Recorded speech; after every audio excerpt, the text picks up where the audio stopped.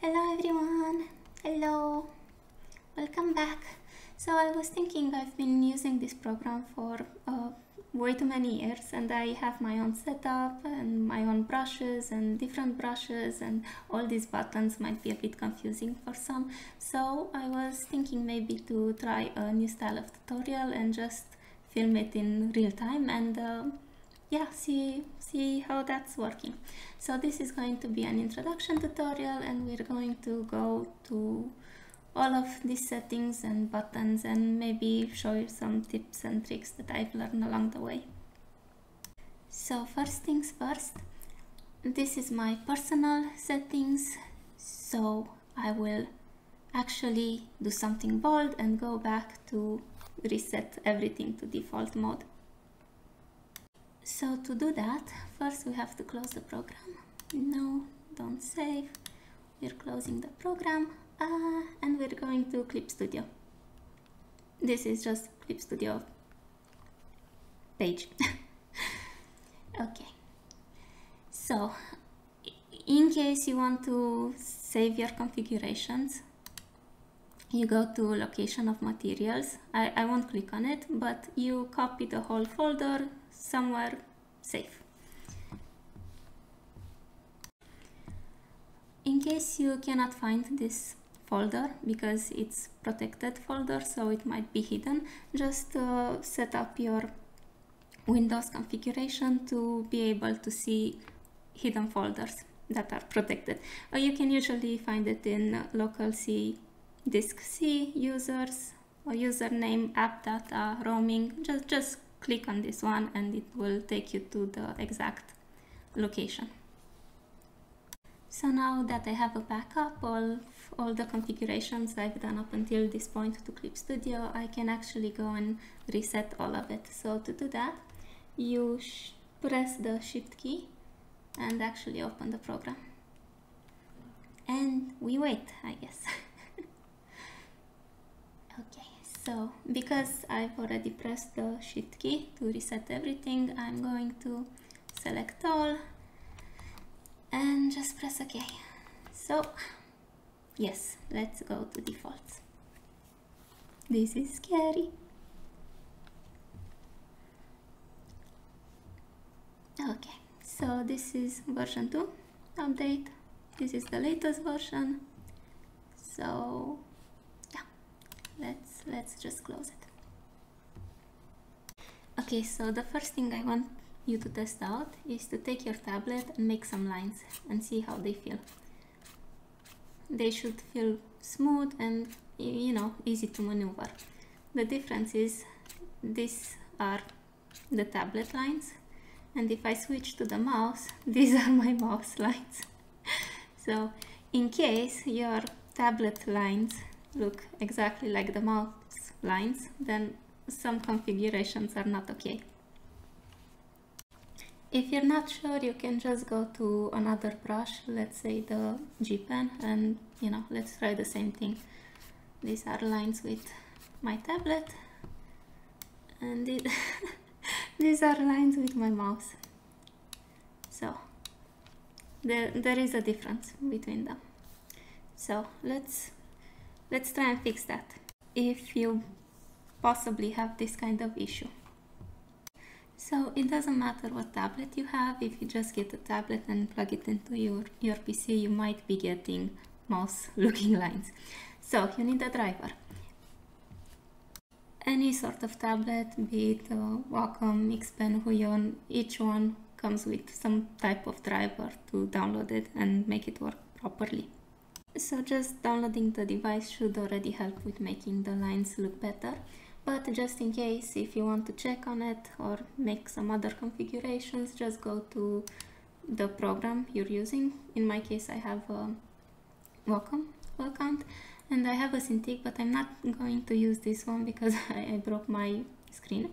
So I'm just going to use my Intuos, my second backup tablet.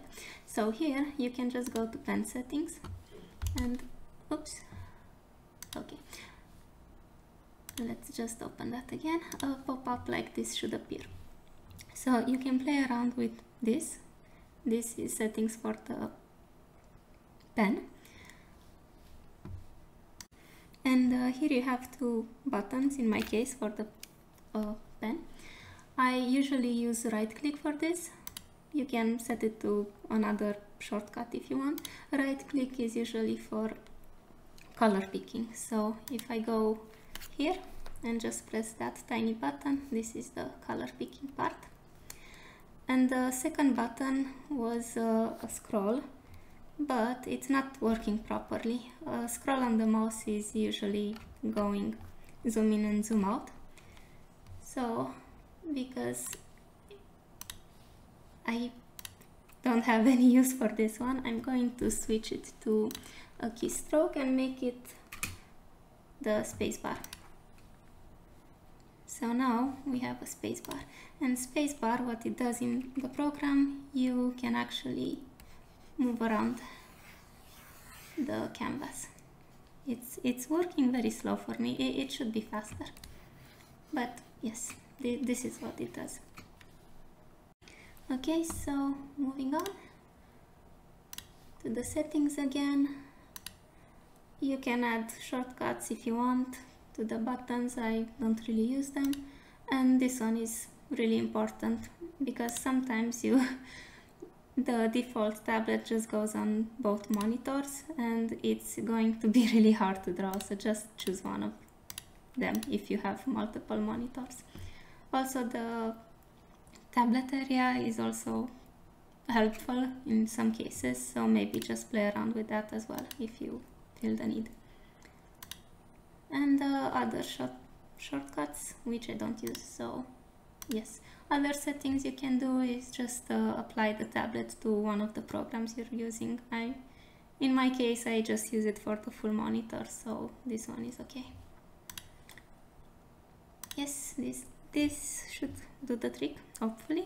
There are not too many settings you can do here, but it should already be very helpful if you have any kind of problems of having weird lines. Mouse looking lines, that is. My second point would be just to pick a few brushes, maybe just one or two, and just get familiar with them. And you do that by just making straight lines and see which angle you're most comfortable with. So just do this pages after pages, and you're going to get more confident in your work and the lines and the programs. So sometimes you just need to go back to the basics and just do lines.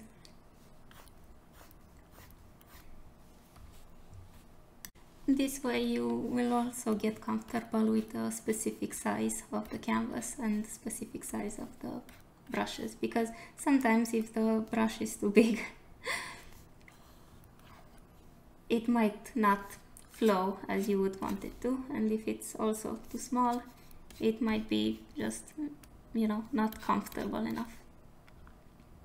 Okay, so let's delete this. And I'm going to choose a new canvas. So to do that, just pick new, and here you have many options. You have illustrations, you have webtoon, you have comic, you have books, and also animations. If you click on this small arrow, you can actually read all of them. Now I'm going for the illustrations.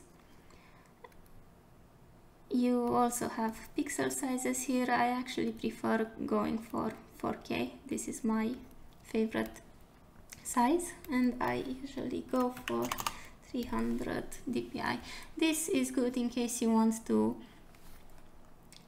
make the file smaller and you won't lose quality. So yes, I also forgot, maybe just in case, make sure you have the color picked. You can actually have gray or monochrome, and if you pick one of these and choose a color, I mean, everything is going to be gray. And just in case you don't know what to do with it, it's probably a setting of the canvas. So we're going to close this one. Okay, so now just briefly let's go through the rest of the settings and programs.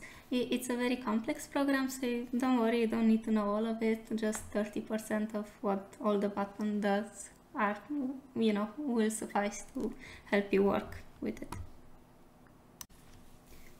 So now you have the canvas, you have the resolutions here, you can see all of it. If you want to save a file, just go to save or save as. If you want just to save a PNG or a PNG or a JPEG file, just go to export single layer file. Okay, you have this button called Timelapse, and if you record the time-lapse, it will actually just turn on the time-lapse. So it will actually record every line you make, but just from the one point you make to the other one. So just like this.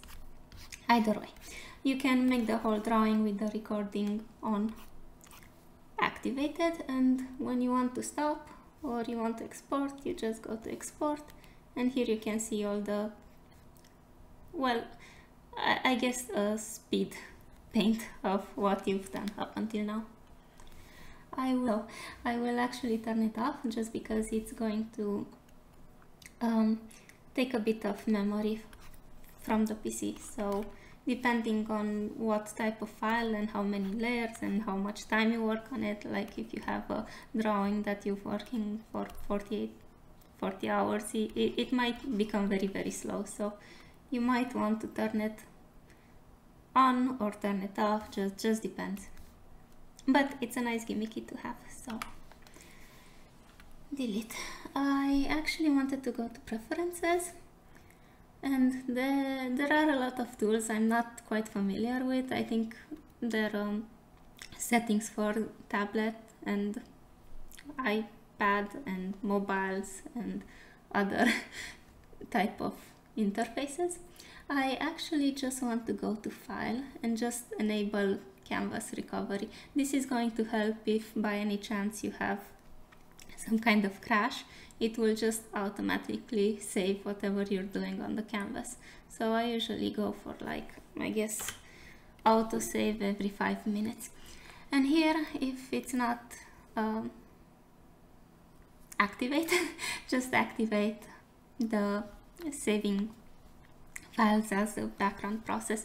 Here the program Clip Studio actually saves different files in different intervals of what you're working. So even if by any chance you're losing this file, you can probably click here and just go and find actually a backup. I actually found some backup files from back to 2019, so that was quite a surprise for me. And also for the interface, if you want, you can actually make it smaller, default, or larger. For now it's small. I actually wanted to make it larger because it's a YouTube video, so I thought it's going to help. But if I click this and click OK and close the program, because I have to close it so the updates can work, and if I open the program again, I mean, I don't think I can work with this interface. It might be helpful, but it's a pain. The only problem I have with this one, that's why I think it's for mobile or tablet, it's because even if the interface is large like this, the writing is very small, so I still think it's hard to read. So either way, let's go back to, especially the menu. I feel like it's more or less the same. Going back to preferences, and well, let's try default now. Let's see if that one is better.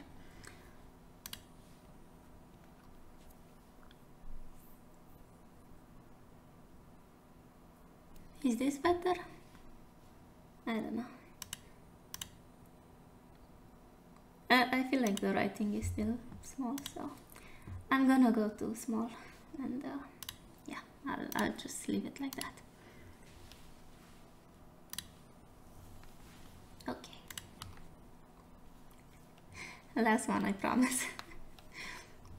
Okay, and just, oh, no. Let's open recent file. Okay, good.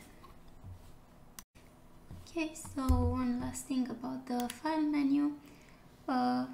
In case you don't know the shortcuts or settings for some keys, you can just check them out here. So you have the usual Ctrl Z, Ctrl E for undo, redo, and you can change any one of them if you want to. So I sometimes check them out, but other times well, it's not quite problematic if you don't remember them. Let's just go with that. Okay, so the file options were the most easiest one. Let's go to the rest of the program and see what we can find. So I'm sure you noticed by now we have a lot of buttons everywhere, and you might think they do something different. However, most of them just repeat the same action. So for example, we have the navigator here, and if you click on it, you can actually move around the canvas. The navigator is just a preview of what you're working on. But if you go on the other side of the screen, you have this tiny hand, and you also do the same thing. So we're actually going to zigzag the whole screen now, just going through the same items, I guess. We also have the zoom here, which is the shortcut that is slash. It's just for the button. So if I press slash, I'm just going to reach the button. However, if you want to zoom in and out, you can actually do it just by clicking here, or you can use the short keys, which are Ctrl minus and Ctrl plus or you can go here, or you can go down here, which is the same thing. The same with the rotation. You can use it from here or from here, or by pressing R, I think, and moving around. If you want to go back to the default position, just reset it by pressing here. Another thing you can play around with are these two buttons. So basically, let's make a quick layer, quick make something here. If you want to just see how it looks by flipping the canvas, you can just do this or do this. However, this will not change the actual canvas, so this is just a preview. So if you continue to work like this and you forgot you have disactivated, when you save it, it's actually going to go back to the original form. So just be mindful about that. However, it's really good for previewing and seeing possible mistakes. Okay, let's just delete this one. Okay, all of these you can actually find it in the view part. So in case you need them, you can just go up here and just check them. Okay. Now the program is meant to adapt to many different workflows and work styles, so because of that it's also very customizable. However, I think there are some tools that you would use more often and some tools that you would use maybe less. So for example, down here we have the animations, and it's useful if you want to do animation. In this case, because we're just working on an illustration, we don't really need this one. So just if you don't want it in the workspace, just drag it out and you can actually close it. The same with this part. And now we have a bit more space here. And if by any chance you want to get them back, you just go to Window and just remember the name of the window and you can just drag it back down. The same with all sides view, just place it back. So now we have it the same way it was before. And this is available if you want to do anything else. For example, I don't want the navigator up here, so I just drag it out and maybe just place it here in the middle. Or I don't want it here and maybe I place it here, or maybe I place it here and I have it larger. However, let's go back to how it was before. And this is the same if you want maybe to read your brushes or this one, or it's also available if you want to place them somewhere else. So I guess just play around and see what the workflow is best for you. But the program is very customizable, so it can be fun. And again, if you lose something and you want it back, just search it here in Windows, you might find it. For example, history, it doesn't have an OK sign on it, but it's actually here. So if I click it here and go back, I can actually see it is available and it's on screen.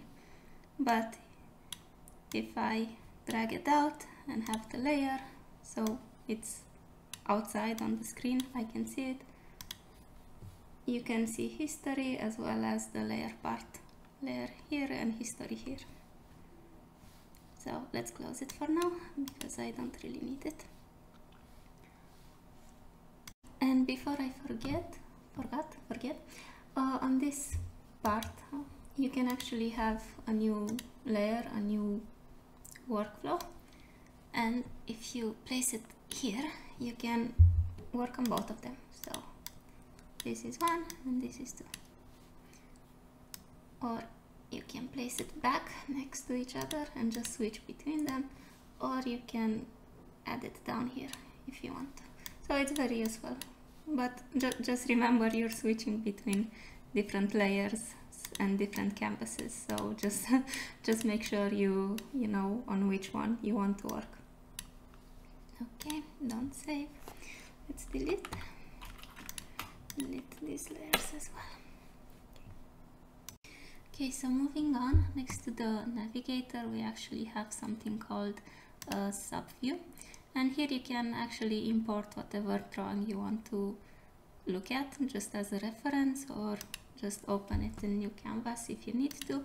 And this basically works the same as the navigator. You can zoom in and out or rotate it, or it's useful if you want to look at reference photos. So for now I'm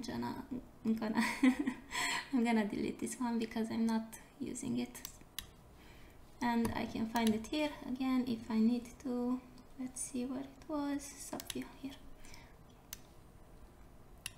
Good. Okay, so next to the Subview we have something called item bank, which I don't really know what it does, but apparently you can import different images.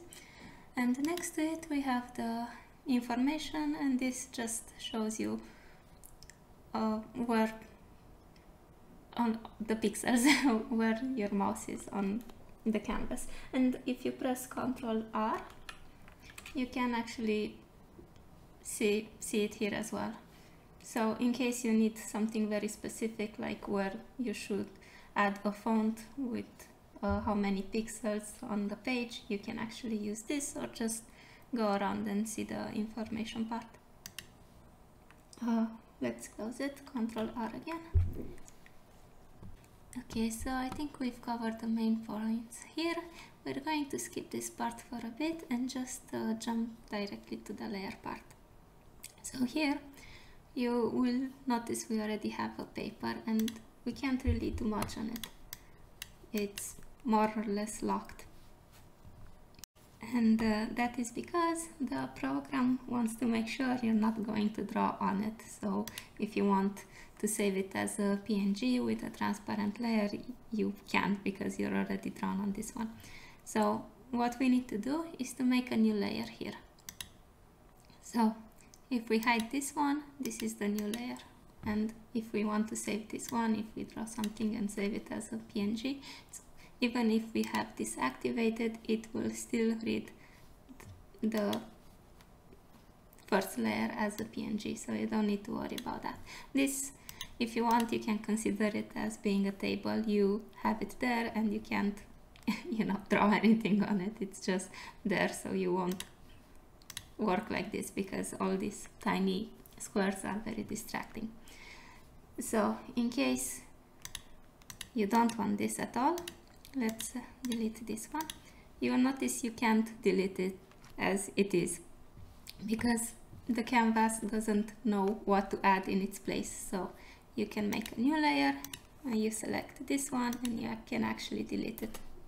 Truthfully, we don't really need it. If we go to new layer, this is basically the same layer we just deleted. So if we don't want it, we make a new layer and we can actually draw on it. It's not locked as it was before. Don't save. Okay. Let's just Control Z, undo everything, just so we have as before. Just remember, you can't really use this layer, it's by default locked. Okay, so here we have a new raster layer, and next to it we have a vector layer, and the difference is this tiny cube. And also, if we go on the raster layer, and let's just make a line, and if we go here on the vector layer and make a line, let's do another color. Okay, this line cannot be edited, but this one can. If we go down here, we can actually correct this line if we want to. So this only works on the vector layer. This one will not work on the raster layer because it doesn't have vectors, so it can't read. So it's useful if you have a different workflow and you want to use the raster layers.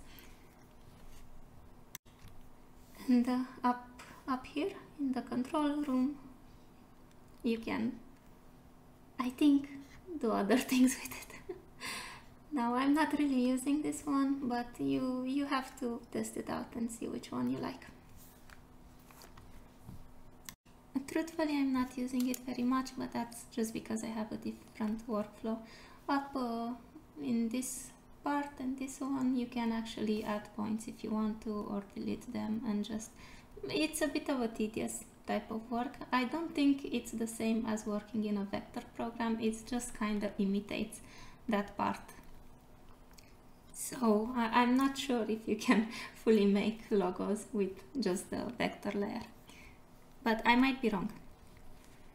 Again, this is a complex program and it can probably adapt to any type of workflow you need. So I'm going to delete this one and this one. About the deletion process, let's make a few layers and let's do some lines. Now, if you just press delete on the keyboard, it will just delete what's on the specific layer. But if you want to get rid of this layer altogether, you press the delete layer and now you have fewer. Also, if you want to rename it, you can just double click it and rename however you want. Okay. So next to the new raster layer, new vector layer, we have folders. So in case you want to be more organized, you can just make how many folders you want to and just drag and drop whatever layer you need into the folder. The same with renaming, just double click and just let's call it folder 1.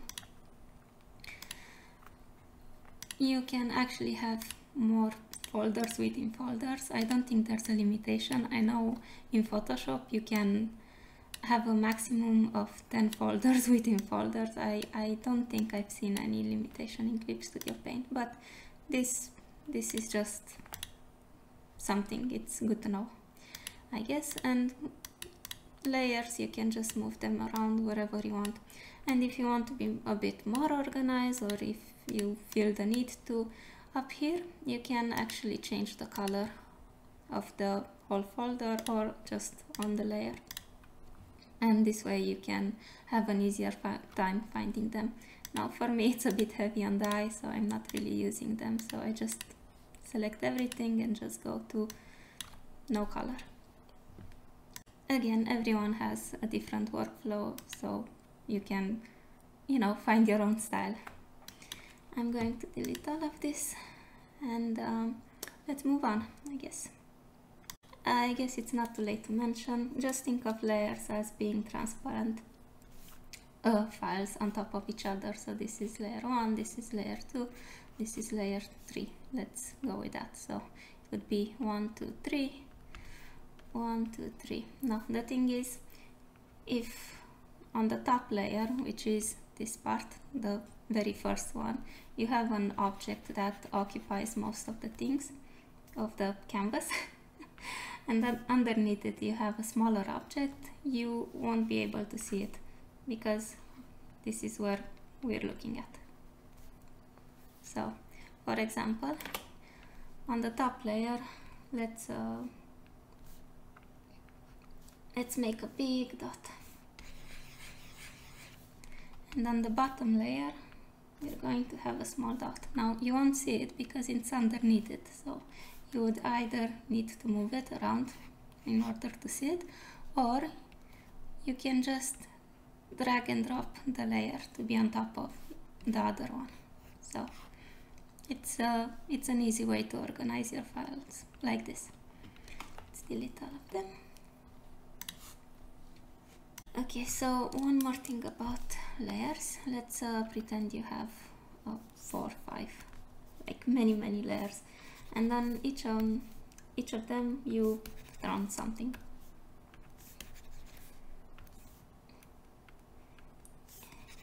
Okay, and one more.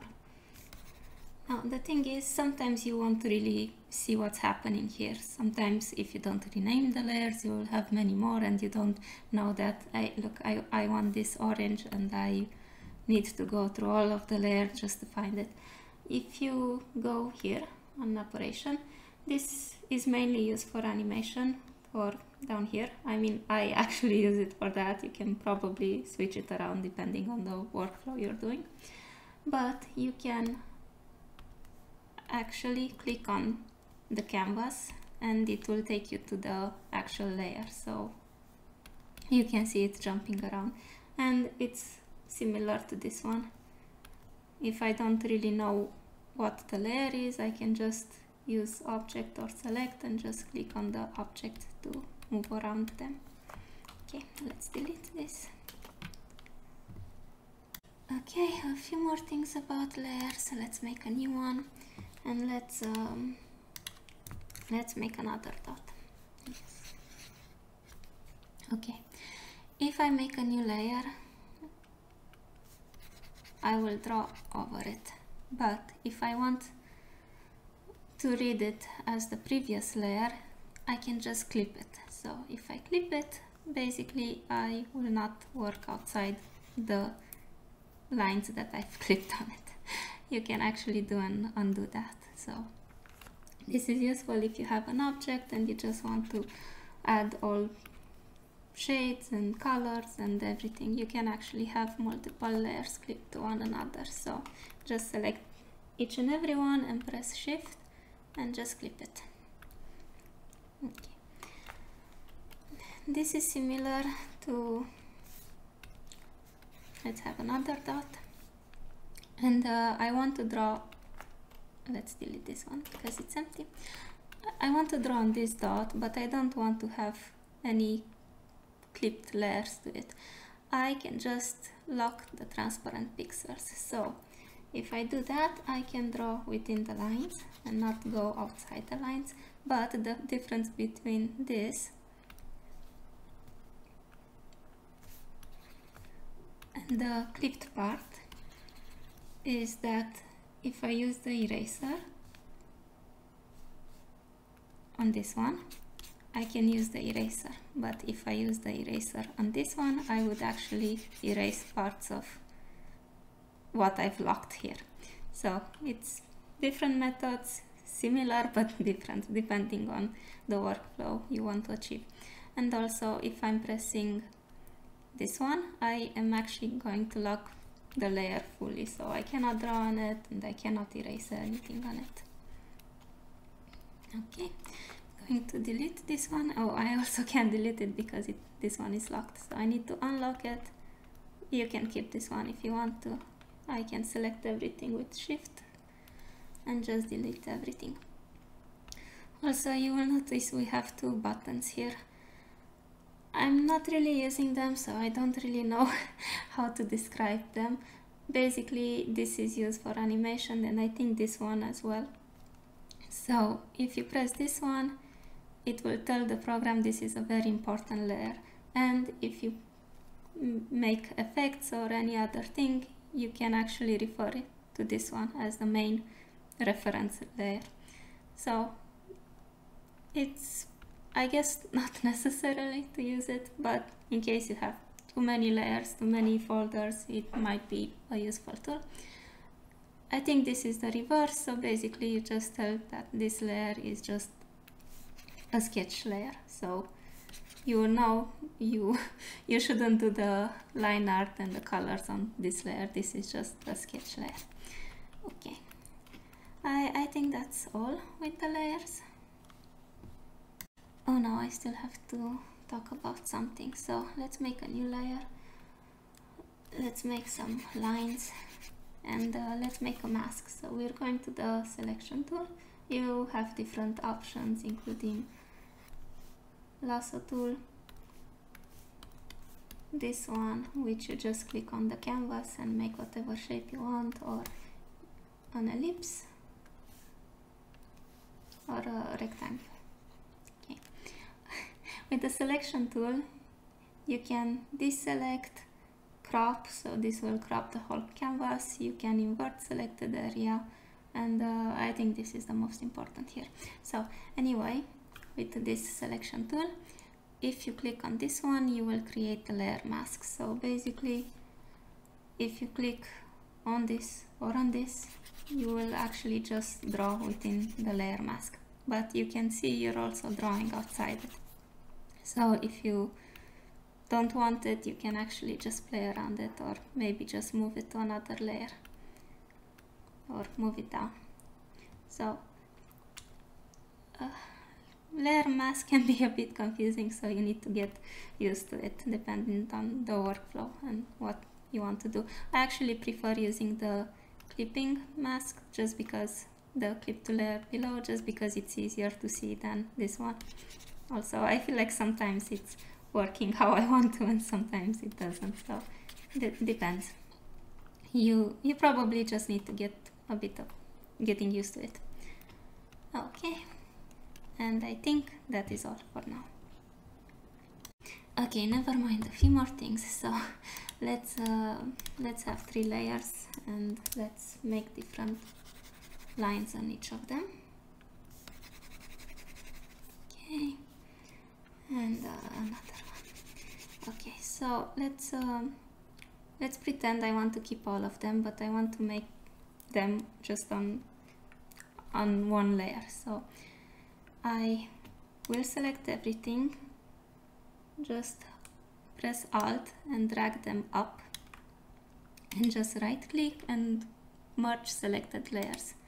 So this way I have all of these drawings that I did on different layers on just one layer. Now you don't need to duplicate them. You can just select them and just merge visible layers, but that was just in case you still want to have them on separate layers. You can do that. Let's undo everything. If you select them all and want to have a different option, you can actually merge everything to a new layer. So basically, oh no, it will actually use the paper as well.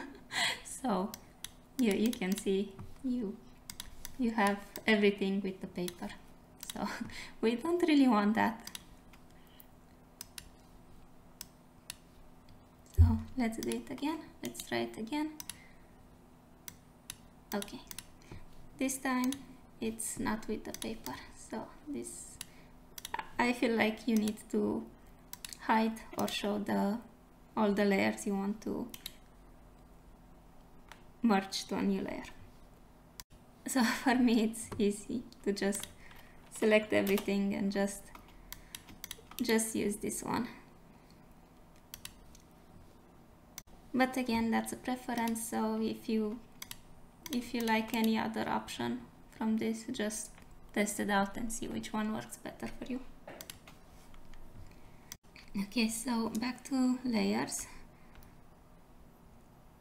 If you have a new layer and let's say I want to clip it to this particular lines, blue lines, I can actually set this layer to have a different mode. So let's set it to multiply, and let's add a darker color.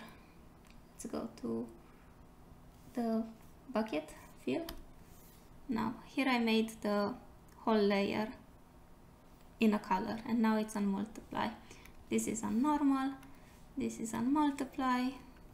So basically, and you have the opacity here. So basically you can add many effects to one layer. You can actually just use this layer, you don't need to clip it, and just make it a different color. You can see if I add it to color, now you can see a different tone to what's beneath it. If I hide this one, you can't see it, but if I select this and place it on another effect, you can play around and see which one works best for anything you want to do. So either use a layer and select a mode, either just make a new layer and use the clipping part to make a new mode, a new layer mode. This is really up to you, it's part of preferences. Let's delete all of this. Okay, so a few more things to talk about. I know it's a lot to take in, but don't worry, this will come with practice. So I'm just gonna show you all the interesting gimmicks I've seen and I've used up until now, but don't need to remember each and every one of them. Just try and create your own workflow and see which one you want to use and which one you don't. Okay, so let's make a new layer again, and let's make a lighter line actually. Okay, and here is the layer. I can actually go to the effects, to the layer properties, and just choose a border effect and change.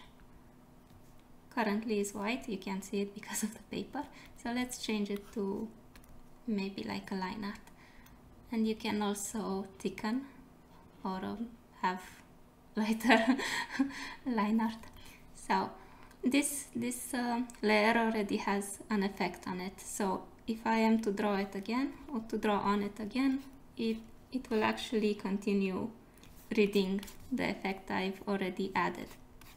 And this is really good if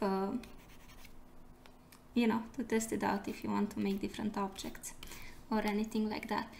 If I don't want this layer to have this effect again, what I've noticed in my case, or what I use, is I usually make a new layer, just select both of them, and I merge selected layers. So this one, you can see it doesn't have the effect present on it.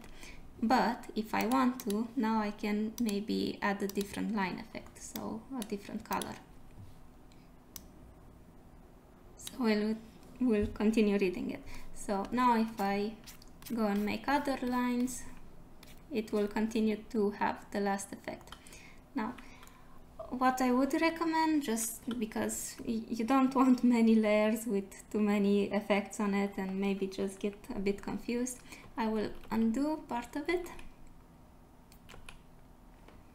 Oh, undo again. Okay. Until I have this effect with the black line art. Okay. So what I will do now is just press Alt and just duplicate this file. I will hide the other one. I will actually merge this one, so just merge selected, and I will be like layer with border effect, layer without border effect, something like this. So this way, in case you want to edit this one, you can actually draw more lines on it.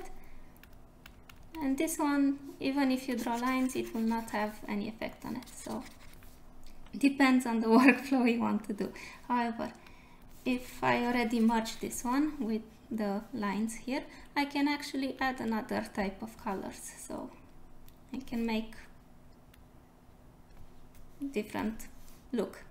And if I duplicate this again, I can merge it. So merge everything, and I can add another color and so on. You can literally do anything you want to. And if I draw again, you will see I am drawing with the effect on. So preferences and, you know, deciding on your own workflow. This, you just need to test it out and see which one you like more.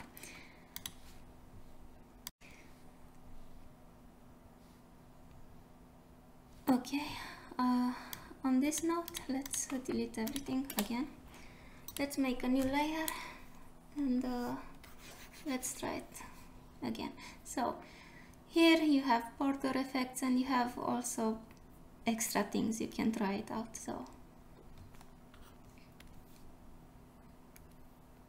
you can do and undo or even add patterns to it. You have to zoom in. Okay, so at this point just play around and I guess just have fun with it, because there are a lot of things you can actually do with it. Here in the last one you can actually combine two colors if you want to, so yeah, it's fun. I'm going to delete this one and just go back. Okay, just briefly, let's go to the next. I haven't used this one. I think it's for animation as well.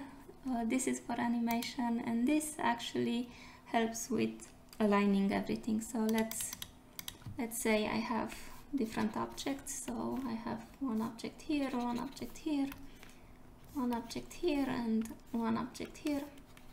I can actually select all the layers and just align everything the way I need, I guess. This is also something to play around with and see which one you like and which one you don't. And also different effects and patterns you can use. Okay, I actually use this only if I have many game objects and I need them to stay in a certain line or place.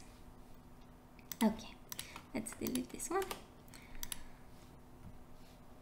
Okay, so now let's make a new layer, some lines, and just go up to the screen. So you have a button here called filter, and here you have many effects and things that you can try out. This is something you can play around with. You don't need to remember what each and every one does. You can just test it out. So for example, I'm gonna press blur, and well, nothing is happening until you zoom in, and you can see some blurry outline is happening. So okay, if I go to a stronger blur, or if I go to Gaussian blur, I can actually choose the strength I want it to be. Okay, so the same if I want a motion blur, and if I zoom out, I can change the the angle and anything I need. So just play around. No need to know them from start to finish. You can just test it out and see which one works for the particular work you're doing at that moment. You also have some other effects like pixel or even sharpening the line. If it might not do anything right now, but it can do on other drawings. Okay, it is sharpening a bit. Okay, it's adding extra pixels, so it will look sharper. Again, just play around if you want to. You have many effects. I only use a bunch of them. I don't really use all of them. Okay. Okay, so let's do another layer and let's just draw something. So I was talking about this selection tool. So you can actually do many things with it. So if I go to rectangle and I press shift, I will actually have a perfect square. If I don't press shift, I can actually make whatever shape I want. So that is one thing to use it. Same with the ellipse. If I just make an ellipse, I can make whatever circle shape I want. If I press the shift keyboard, I can actually just make a perfect round circle. So let's try this. If I want to copy this selection to another layer, I can just press Ctrl C and Ctrl V. So this way I actually copied that selection, but it will still remain on the original layer I had. So if I actually want to crop this layer, I would do the selection again and I will press Ctrl X and Ctrl V. So this way I actually cropped from the previous layer.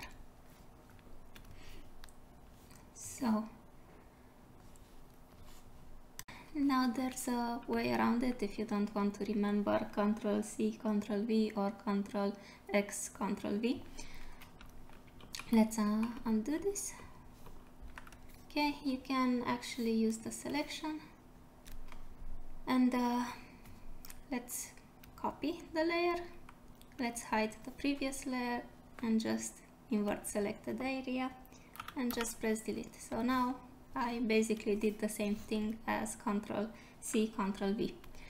And while I have this selected, I can actually go to the previous layer and just invert selected again. So this is inverted in interior and this is the exterior because you can see the lines outside it. So I just want to delete this part and I'm just gonna press delete.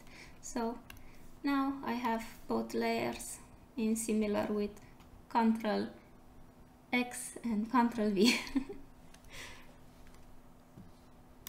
The same tools work the same, just remember to actually always stay on the layer that you want to stay. For example, if I press Ctrl C and Ctrl V now, even if the selection was on, I only copied this part because I was actually on this layer. So just be aware that if you actually want to crop other layers or most of the layers, you can actually just select them all and just merge it, merge selected layers and just delete part of it. And if you don't want to do that, so I'm just Ctrl Z everything. If you just want to delete one part or the other, just switch between layers. So for example, maybe I just want this layer to be deleted and the other one, even if it was selected, it's still there. And I can, if this selection is still present, I can still go around and maybe just delete other things. So this is also a fun tool to use, so just play around with it. Also, you can notice this extra panel. So this one, what it does, it's, let's say I am using this selective part and I also want to use an ellipse, so I would press on it, and if I have this one activated and I will make a new selection, the other one will disappear. So I will press Ctrl Z and I will want to press this one. So if I press this one, it will actually merge with the previous selected layers. And if I don't want this one, let's go to rectangle. You can do it each and every one of them. Let's just delete parts of it. So now if I go to another layer and just Oops, yeah, I was on white color. And just fill up the form. Now I can actually play with forms as well. So this is what all of these do. And in case you want, I haven't talked about this one, so let's say I want this selection, and I want to add this one and maybe this one. If I press this one, I can actually delete everything that I've done and just crop it, I guess that's the word. So let's try it again. I have a circle, and here I'm cropping parts of it. So if I go to fill, this is what it's going to fill. So just be aware, you can actually play around with these ones as well. Okay, so every time I think I'm done talking about a tool, I remember, wait, there's something more. So if you go back to a rectangle or ellipse or a lasso or any other of these things and make a selection, let's go on new layer, just because here you have as what I've talked before, this select, crop, this is going to crop the canvas. You can invert selected area and a few more things that I don't really use, but if you are including the fill button, so you can actually do that if you want. But if you go here to new tone, you can actually add a pattern. So you can make larger dots or smaller dots, so, or even other shapes. Let's make a carrot. Okay, and really small ones. So I think, yeah, let's go with that. So here you actually have a pattern and you have many effects here. So the layer mask that I was talking about and other things you can change around. So if you like this pattern and you don't want to edit it anymore, let's go with that. Just make a new layer, Control, select with the empty layer and just merge selected layers.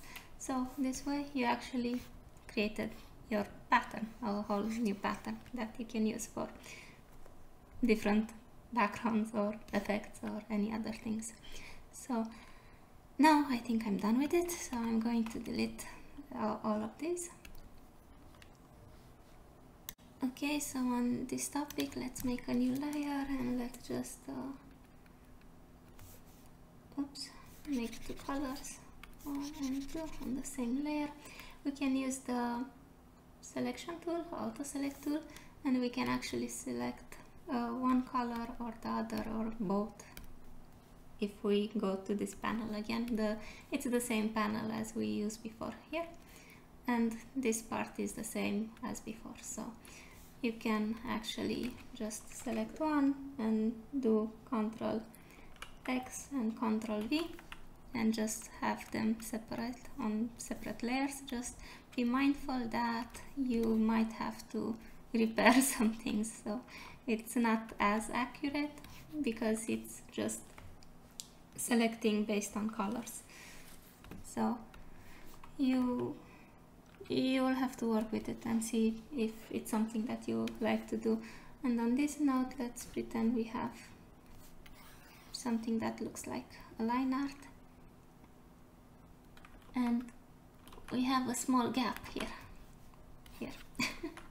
So if we use this selection tool, we can actually play around with this gap. So here it's not closing the gap, but if I go here, I actually have the gap closed. So it's a bit easier and fun to use. That depends, again, depends on the workflow, what you want to achieve and everything else like that. So let's go back and delete everything. And the last one, this is just a color pick, so I don't think it's that interesting to talk about. If you have many colors, you can just use the color pick and just pick the colors you want to. And on the color aspect, because we haven't talked about it and I think it's a good time, here you have the main color, And here you have the secondary color. You can actually switch between the two of them by just pressing X. So X, X, X. So, and you can select one or the other and just change them. So this is an easy tool to just switch between colors if you want to. Oh, so till I forget, this is color 1, this is color 2, and this is actually the eraser, so you can just go around and erase it to nothingness. I'm going to delete this one. Okay, so I said this one is an eraser, but it's actually different than this eraser where you have different types of brushes for the eraser. If you actually go to a brush or let's say a pencil, okay, you see this one has different effects and textures. So if I actually go here, press the other colors, I'm still using the pencil effects, and if I go here and erase it, it's still erasing whatever I was doing on this layer, but it's erasing with whatever pen I was using before. So this is a bit different than if I just go to the eraser and just erase everything with every eraser I have here. So you can actually just erase everything with a normal pen and have different effects. Okay, now I'm going to delete. Again, this is just preferences and how you get used to working to the program and how you want to use it. I just mainly use the eraser, but this is also a helpful tool if you want to erase, you know, certain pattern. Okay, so since we're on the topic of the color, this is the color wheel, as you can probably guess, and if you want a different shape you can actually click on this one. So just I guess choose whichever you want, and up here you have other options of how to choose color, from predetermined color palettes to other sets. So maybe I want a light tone, maybe I want a bright tone. You can actually make your own if you want to. The next one is similar, just a new layer. Okay, how do I call it? It's gonna mix and match different colors, so you can actually, if you have an easier time, maybe you would like to choose this one instead of this one. That's again preferences and whatever type of workflow you want to do. And the last one, this you are actually mix and matching colors. So this is basically like a traditional color palette, and you can mix and match whichever you want. And if you don't want any of these or you're not using them, you can just click on it, bring it outside and just delete them. So I'm going to do that just to show you. I see you also have different things and different color history, so it's depends on the workflow you want to do. So I'm deleting each and one of them. Just play around, see whichever you want, and if you want to bring them back, just go to window and just choose each and every one of these you wanted to bring back, and the same, place it back if you want to. Okay, let's delete this one. Another thing with color, let's make a new layer. Let's make this color. Now I want to change it, so I would go to edit and I would do tonal correction. So if I click this one, I can actually make it brighter or darker, or make it have more or less contrast. Okay. The other one in the edit is hue, saturation, luminosity. I'm also using this one a lot, so this is basically changing the color. This is doing saturation and luminosity. Okay, and And another one that I also recommend is color balance, that changes slightly the color to whichever you want. Other things you can try, I just recommend those three because I feel like they're simple to use, is maybe tone, curve, and I guess you have to decide if this is something you want to use. I feel like it's a bit hard for me to use, but just go around and test it out. And well, each and any one of these they're great, including gradient map, and I know some people use it, so just see if it's something you want to use or you want to get familiar with. Okay. I have no idea what I've done to the gradient map, but I think it's up here, so let's let's change the colors. Okay, double click and just play around with it, see whatever works for you. Okay.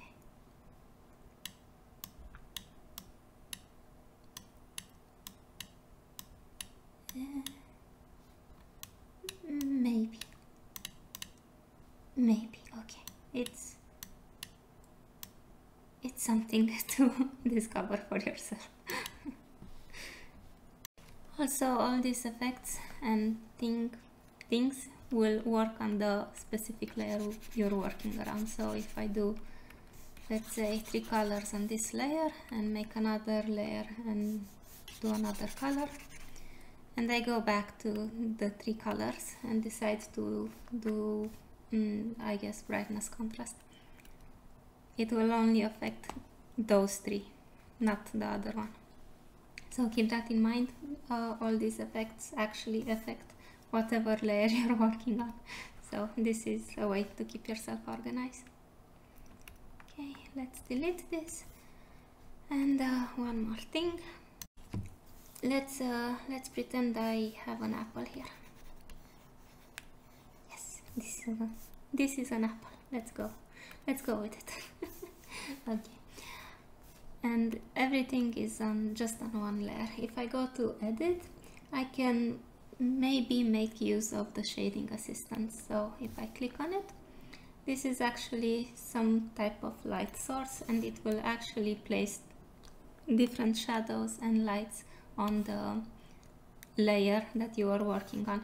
Please keep in mind this only works if you have a very limited amount of colors, otherwise it won't know where to add shadows and what colors to make them. So I think this is fun if you need a bit of help with maybe shadow and light.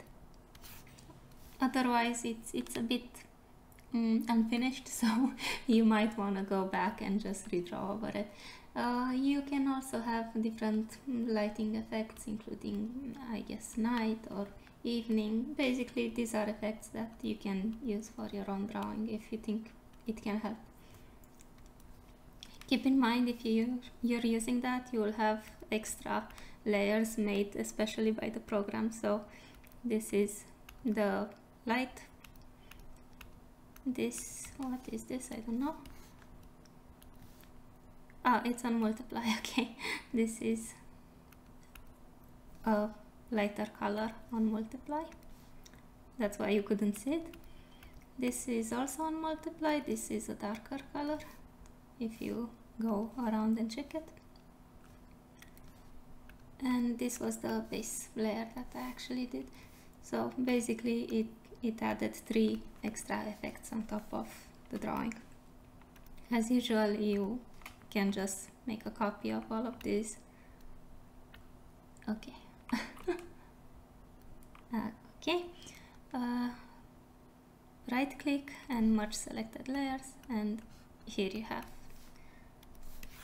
all of them, and here you can have all of them separately if you want to.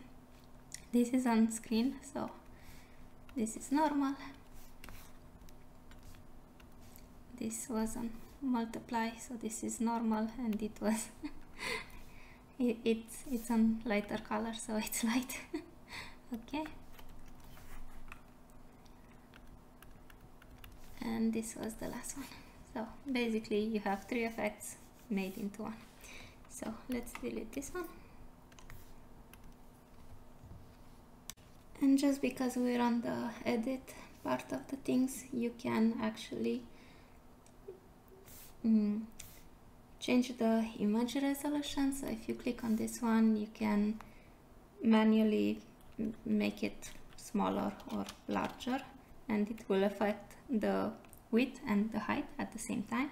So I can just go to half the size, so the whole canvas will shrink. You can see it up here. And if I do Ctrl Z, I'm going back to how it was previously. And if I go to change canvas size, I can actually just crop it however I want. So it's not affecting both of them, it only affects one. So if I press OK, now I have a different pixel size. So Ctrl Z again, and I think that was all about that part. The rest is just what we've talked about, just flipping the canvas, or just extend it, or basically this part. Okay. And one more thing, let's make a new layer. Let's make a selection. Okay, and use the fill button. Okay, so if I go to edit and go to transform, I can scale, rotate, and it's just the particular object. I also have this button here, so this one is the same as that one. Scale, rotate. Okay, if I press this one, I can actually rotate it if I want to, and I can make it smaller or larger. And if by any chance I don't want to keep this shape, I can just press, let's see, Control, and I can skew it around.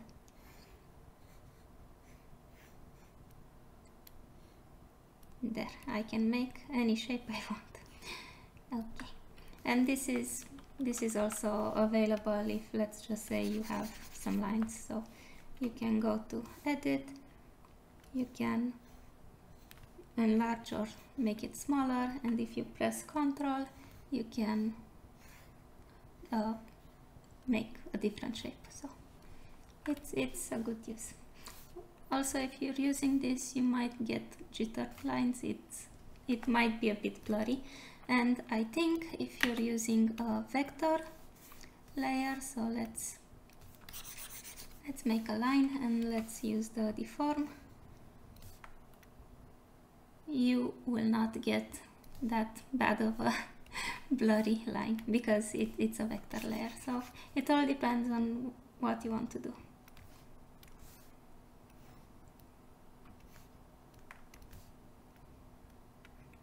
Yes, it's still a bit crisp. Okay. Delete.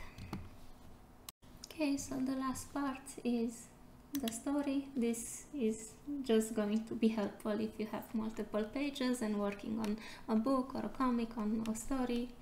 It's basically what we've talked about, this one or this one or this one. That menu is going to be helpful for any type of these pages. Okay, it's fine. Let's cancel it. Animation is the same. This is also helpful if you have a new animation canvas. Okay, the layer is basically everything we've kind of talked about here. You have merge with layer below, merge with invisible layer. So basically everything you right clicked here, you can find here, including the raster layer. That was the merge layer what I was talking about. So in case you have a vector layer and you want to rasterize it, you just go to rasterize layer. So now the vector properties are gone, so you have a normal layer. I think I haven't talked about that. Again, many things to talk about, so we're just briefly looking through all of them. Okay, The select part is just this and this, and the rest is view, rotate, this ones. Okay, let's go to brushes, I think. Yes, I think I'm almost done, so let's go to brushes. So as you noticed, we have many brushes here, air brushes, effect brushes, and many brushes, and some of them have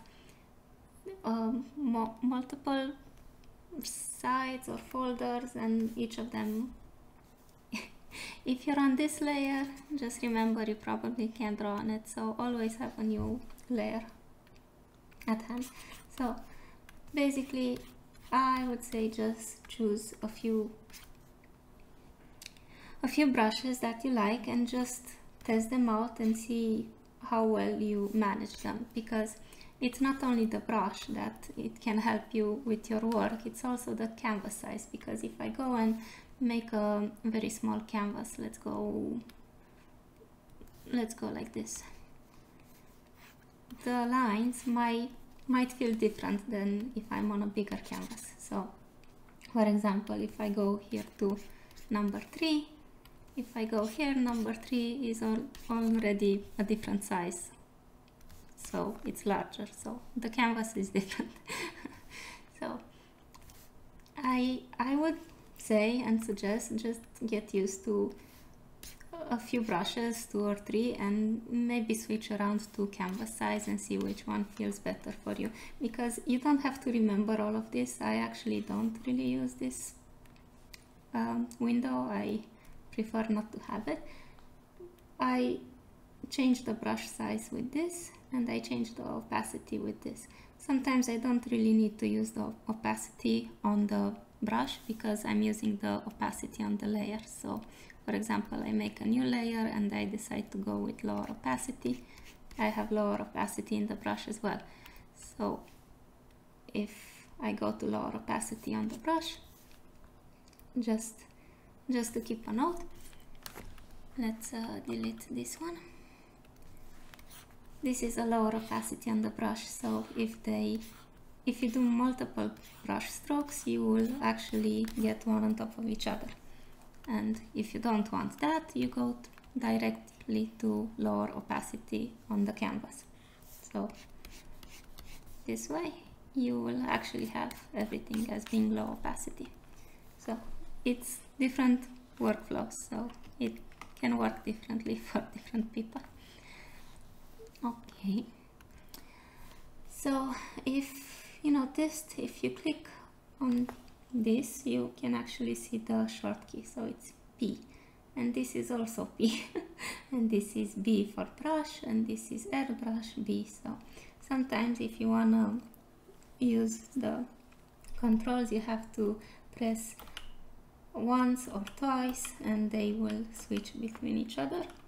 So if you don't like that, I personally find it confusing. What I like to do is actually to pick this one and just drag it on top. No, not on top. Okay, I pick this one and just drag it here, and I pick this one and just drag it here. So now the other one has disappeared. And here I have multiple folders, I'll just call them folders. The same here, if I don't want to have a different category, I would just place it up, and place it up.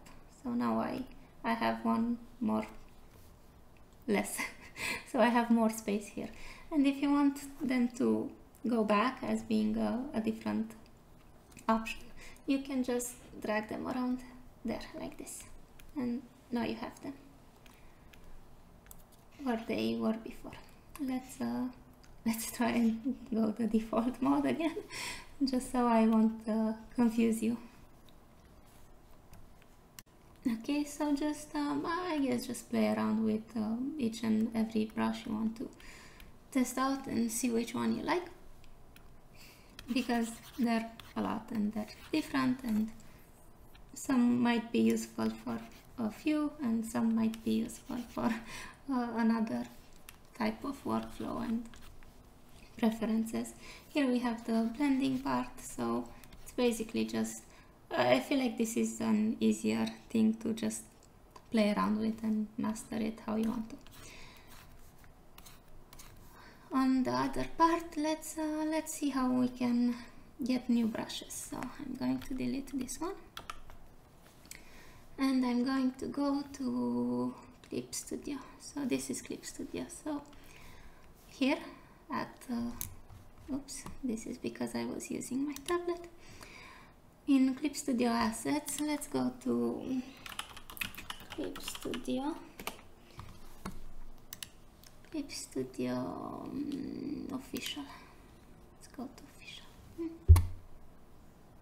Okay, so now I'm on the Clip Studio Official page, and I want to download, let's say, the default brushes. So I'm going to click on them, and I'll just press download. These are the default brushes that were used in a previous version. I think my version is currently the second version. Okay, and here you can see I'm actually downloading all the brushes. So I'll wait a bit and get back to you. Okay, so now that the download has finished, you are probably wondering where can you find them. So we're going back to Clip Studio. Okay, and on this panel we are going to look for something called material download or something like, oh, okay, it's here. So we click on it, and we have different color palettes, monochrome, everything you probably ever downloaded and everything that's already in the program. So what we've done now is just go to download, and here are all the brushes from the version 1.132. Okay, so these are all the brushes. And how this panel works, like the material you're using, you cannot just click on it and just draw. You're actually just drawing with the same tool you did before. This thing is separate from this thing. So what you need to do,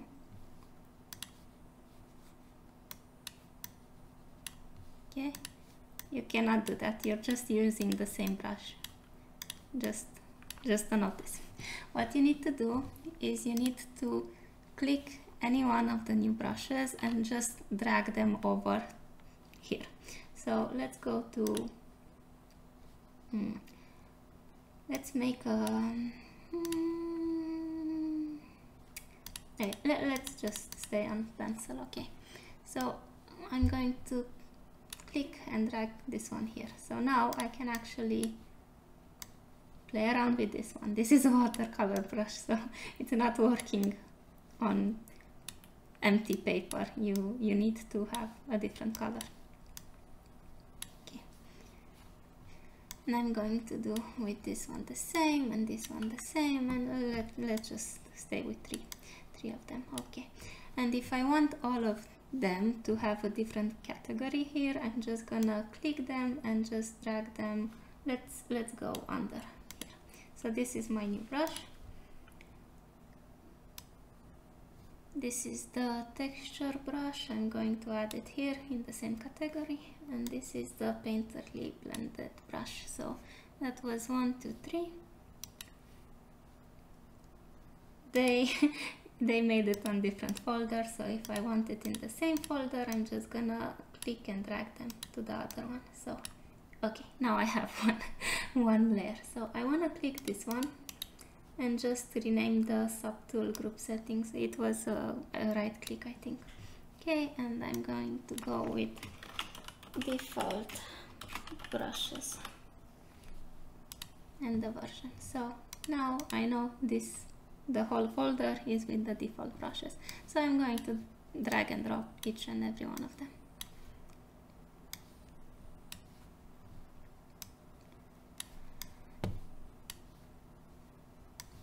And the good thing about this, you have this thing separate from this thing, is that if you accidentally delete something from here, you can actually find it here, and vice versa. So if I delete something from here, I can just drag it the other way around.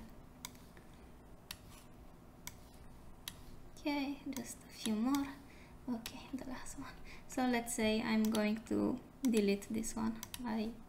Something happened, you don't have it anymore. You can actually go here and just drag it back. So it will be on the top actually, but it's here. So just remember, this part of the program is a bit different than this one, so you can play around. Also, you can drag this one and let's place it up here. These are my own materials that I was using before doing the whole reset thing, and if you want, you can just make folders over different categories and ideas. Let's delete this one. And since I'm here, I actually clicked on it. I see every brush I was using here, they have a different folder for it. So if you wanted to do that, you can just, let's go with this one and just place it up and just call this one pastels. Let's go with pastels, just so you can see how you can play around with them. And then I can just add other similar folders within this folder. But for now, I'm just gonna place everything in one, just because I like having all of them in one place. I think that's the main part of it. Again, everyone is working differently, so just I guess have fun and just try and see what works for you. I sometimes try and draw in another style, and sometimes it's working better and sometimes it doesn't. Okay, one more thing I think I forgot to mention about brushes. Any type of brushes, I'm just gonna go with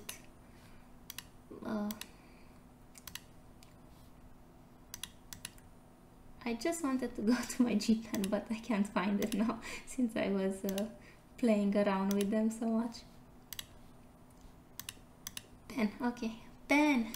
I will place the pen here because I am using the pen more often than any other type of brushes. Okay, what was I saying? Oh, right. So you know how I was talking about having layers with different options on them, like multiply or screen or any other thing you can play around here? You can actually have that directly with the brushes. So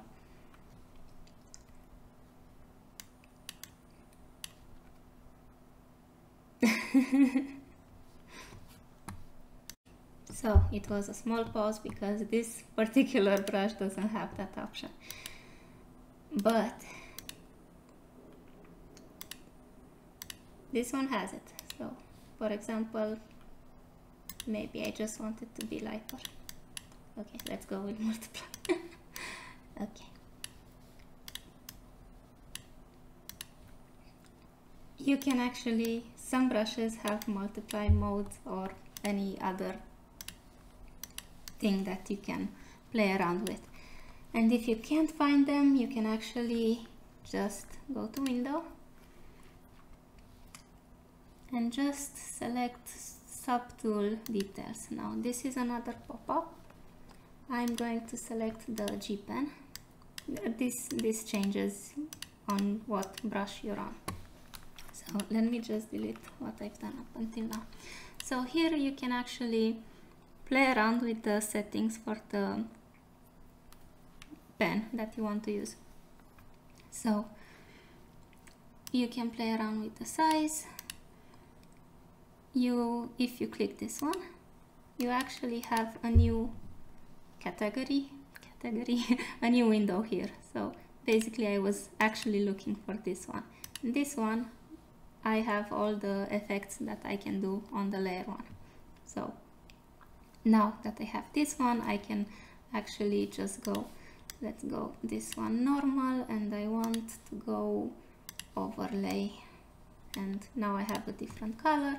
and maybe I want to multiply, and now I have a different color. So you can play around with it, just letting you know you have that option if by any chance you want to use it.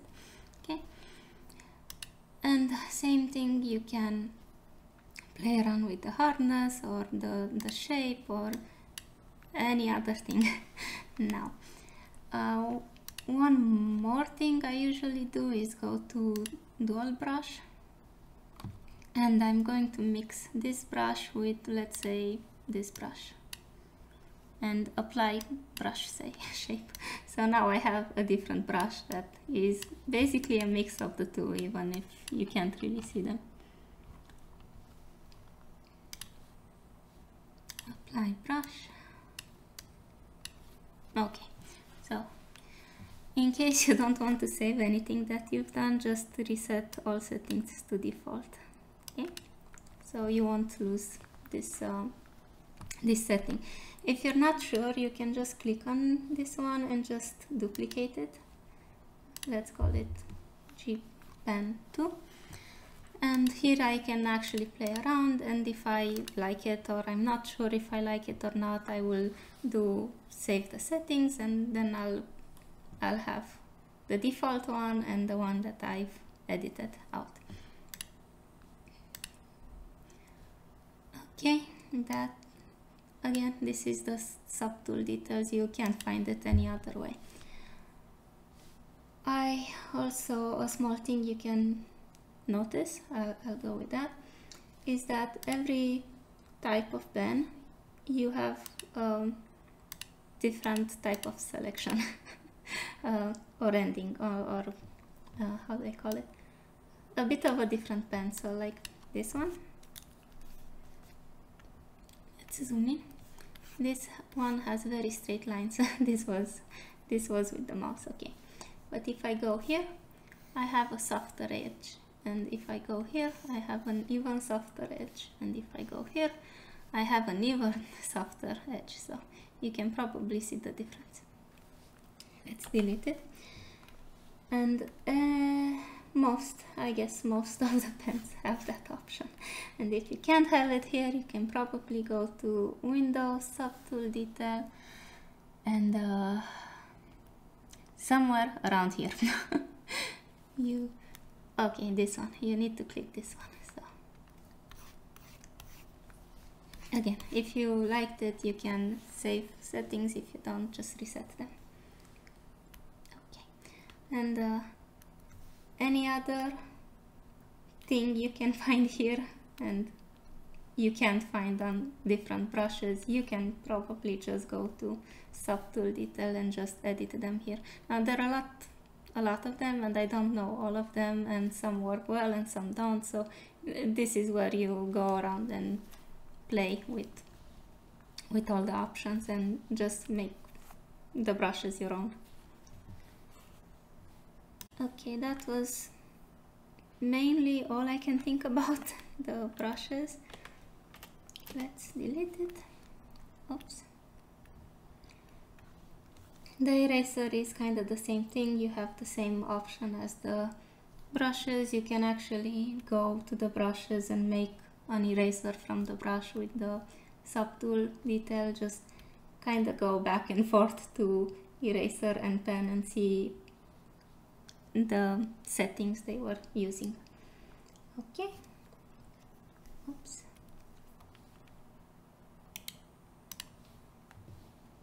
Okay, one more thing, so I won't forget.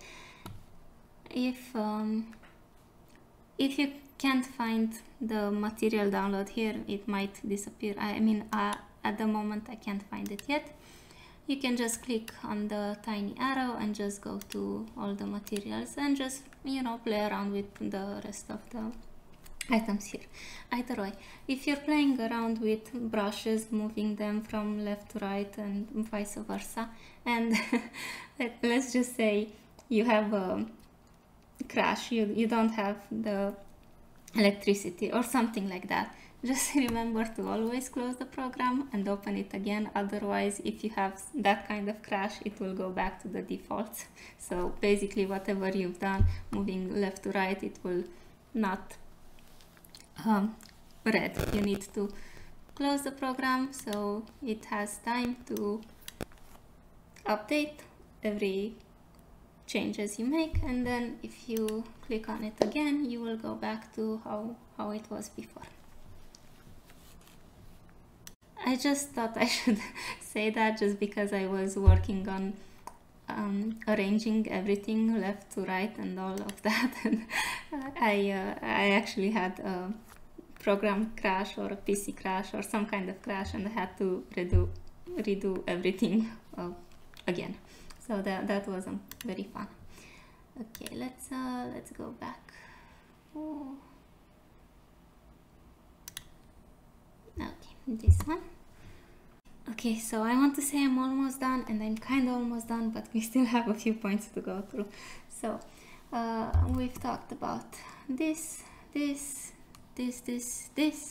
Okay, so we actually have just a few more, like make a new layer and use the bucket tool, and well, that's all it is to it.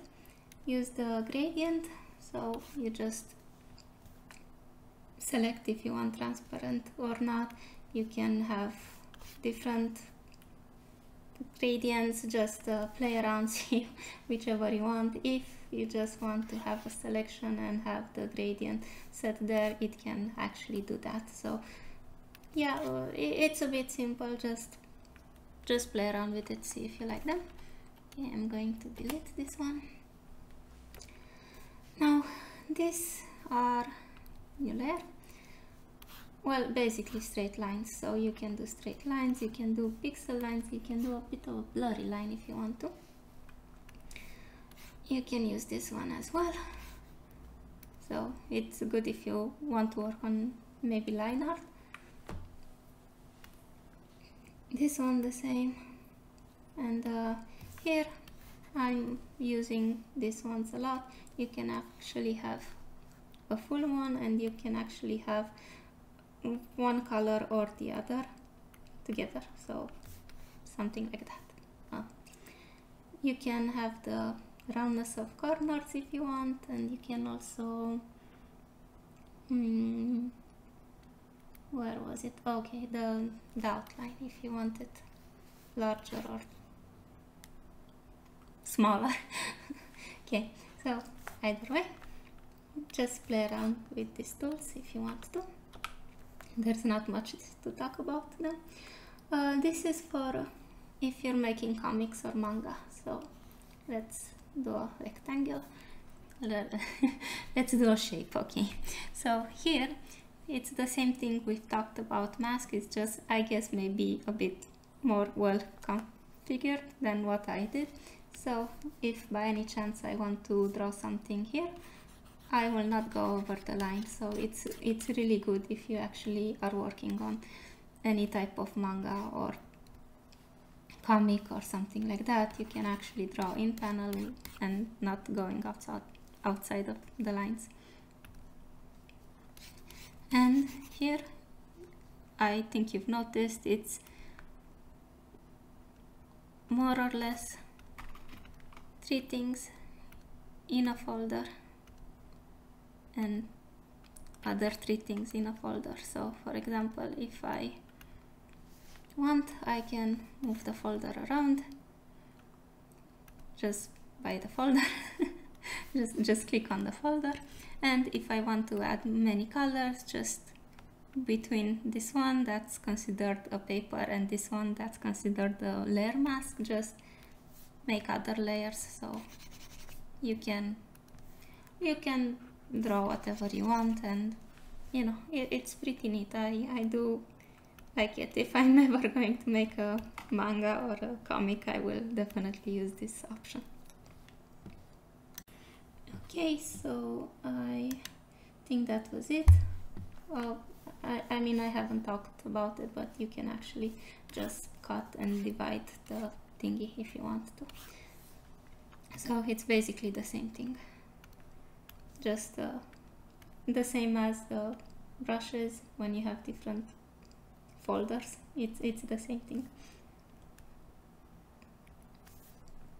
Okay, let's delete all of them. Okay, okay, and let's move to the ruler. Okay, so the ruler, what it does, it's basically making lines, and you can, oh, oops, oh, okay, don't do that. Just make a new layer. Okay, make a new layer and do lines or curves if you want to, or any other shape. Okay, so now if I go to a pen, any pen, I can actually make straight lines based on the ruler. So this is really neat. I can actually go outside the lines, but if I really want to, it will snap to the line, so it's very useful. Okay, let's delete. Let's make a new layer. It's the same with the other ones. The one I use most is, well, perspective ruler is basically quite good to use if it's very how do I say it, fast to use. So once I have this one, I can go and basically make perspective lines.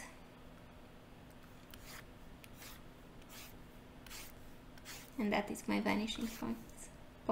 So I would also use this. Oh, you can also make straight lines, so just be aware that it will go where you move the pen, tablet or the mouse. So you can have straight lines and straight horizontal lines and straight vertical lines. Okay, so you can play around with the perspective ruler as well. And the other thing, for the ruler, I use the symmetrical ruler. So this is quite interesting because you make a line. You can see the layer has a grid activated, so ruler activated. So now if I draw, I can actually make something symmetrical. So this is what the symmetry ruler does. So if I don't want this one, I can actually delete the whole layer. Or if I have a ruler and I maybe want to make a symmetrical ruler, I want to make many lines. I think the max is 16. So I'm gonna make a line, and now I can do this. So basically it's really good if you're doing any decorative design or mandala. And if you, let's say you want this layer as it is and you don't want it to have this ruler, you can actually click on it and drag it on a lower layer. So now if I draw, it will not have this effect on it. And if I draw here, I can have more effects. So yes, that's the thing. Also with the symmetry ruler, if you have line symmetry, so let's make one here. This is the line symmetry, and on the same page, on the same layer, you can actually make another symmetrical ruler. So let's not have that one activated. So now if I make another one, you will see the lines are, I guess, not symmetrical. They don't have symmetry. So you can use this tool and make many designs. So I'm going to delete them. Okay, and the last part is just the text, the font. I can write anything here and it will turn into a font. Now you can see this has an effect on it. I mean, it's a font. If you don't want it to how do I say it, to leave it open to edit it, you can actually just make a new layer and just rasterize it. So if I rasterize this, now it's just a normal raster layer. But if I don't, I can just leave it like that. or I can merge it to another layer. That was my first intent. And here in the font area, you can choose any type of font Clip Studio Paint already has, or you can actually download other fonts and save them to Windows fonts, and it will appear here in the program. So I have many. Okay, and as usual, just the normal edit text part you can do, and there everything is here. Okay, and the last part is just the bubbles. This is good for comic or manga or any webtoon, and I haven't used them but they're basically, I think you can figure them out. They should be easy to figure them out. Okay, let's delete this. Okay, and now we're almost done. I just have one more thing to share with you. It's the auto action thingy. So what this does, it's basically reading every move you've made and just save it as an auto action. So if you click on it, you can actually do the same effects on a different object. So let's see. Okay, so I'm no expert, but I guess let's give it a try. So I'm going back to layer. I'm making a new layer, and let's just make a circle. Okay, and another one with a different color, and another one just let's make a shape, I guess. Okay. Okay. Let's pretend this is something. Okay.